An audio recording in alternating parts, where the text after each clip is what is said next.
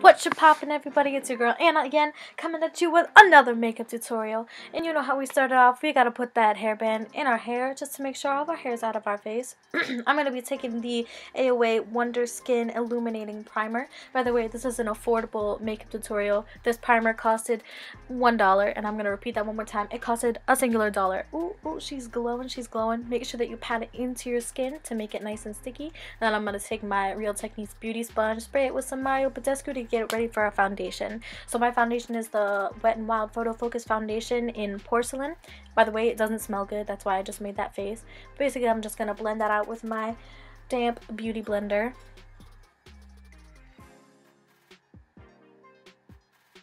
Next, I'm gonna take yo I picked up eyelash adhesive instead of concealer because they look the same. Okay, anyways, so I'm gonna take the Hey Honey Trick or Treat concealer, which at first it looked too dark, and then I started to blend it in, and I was like, okay, we can do this. This is manageable. So I guess I just decided to go for it.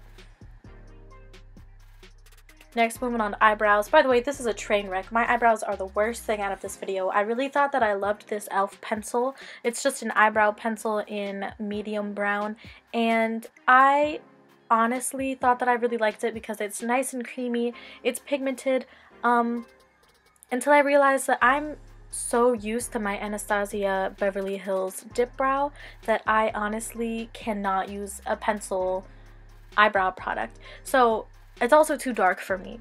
Another thing, it's way too dark for me.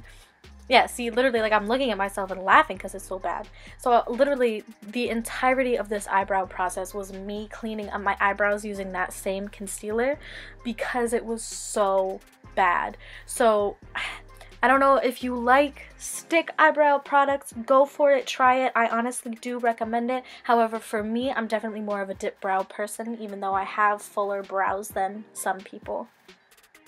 So again, still just cleaning it up because it was just really rough. It was not the eyebrow shape that I wanted. And honestly, throughout this whole video, like while I was editing it, I could not stop staring at my eyebrows because I was like, why?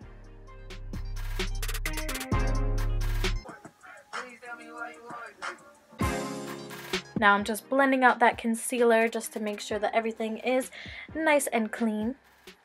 Next, taking the Clinista powder in the fairest one. Look at me actually using a normal size face brush rather than like a tiny stinging blush. So I'm going to be using the Wet n Wild contour palette that I did hit pan on. Just taking that contour shade with my little flat e.l.f. brush. Doing both sides, make sure that they're even. Moving on to that jawline and then the forehead, even though I feel like I got a big head. I really do. I look back at my videos and I'm like, I got a big head. Anyways, we're just going to keep contouring. Next, blend it out with that flat top Wet n Wild brush. Swirl it. When you blend your cheek contour, I recommend going up and out. Next is a Malibu Glitz blush. Again, this was $1. $1. I'm not playing when I tell you that ShopMissA OR is where you get this stuff. It's so good. I cannot stress it enough. Pick up that Malibu Glitz blush. They have so many of them, and they are so beautiful and so pigmented and so natural, and just I can't go on about them enough. Okay, little hair clip. Next, moving on to highlight. This is the ColourPop Super Shock Cheek, I think it is, in Lunch Money. It takes a little while to build up the shine that I really like, but honestly, for an affordable price, I am not going to complain. I think it is absolutely stunning. It's so soft. It feels a lot like the Wet Set by Kylie Jenner. So Kylie, girl, you keep doing you, but just know that ColourPop is very affordable, and you should probably lower your prices. Ugh.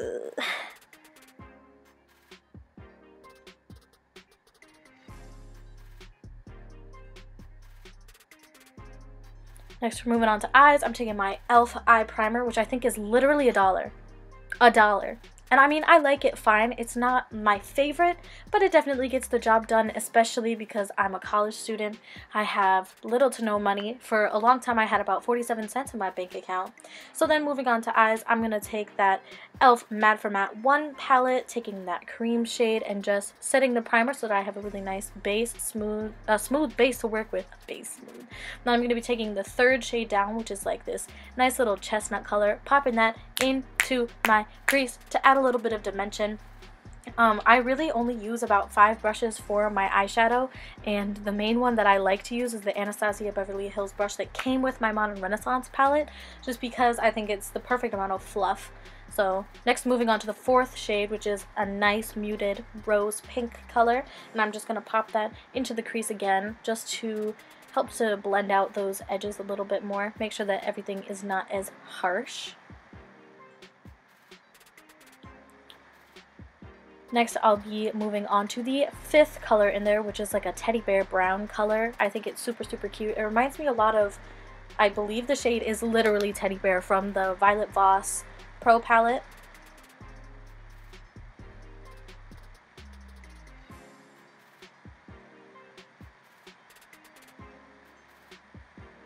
Then I'm going to be taking the one right next to it. See how I'm kind of like working in a line there? I basically use like those 5 or 6 shadows. And I'm just going to be taking a smaller detail blending brush that I believe I got from Dolls something. But just taking that and adding it very lightly, very quickly. I don't know if the speed helps. Obviously it doesn't. But just a little tiny amount right into my crease and just blending it in little tiny, tiny, tiny small strokes. Then I'm taking a blend of the 3rd and 4th shade and running that under my lash line. Then I took the lighter shade, the 2nd shade in the palette, and I just cleaned up my little edges, taking this LA Colors little shimmer shadow thing in Precious, highlighting my brow bone using the lightest shade in there. And then I also did the same thing in my inner corner. But then I'm going to be taking my finger and just running that bottom color along my lid on both eyes, obviously.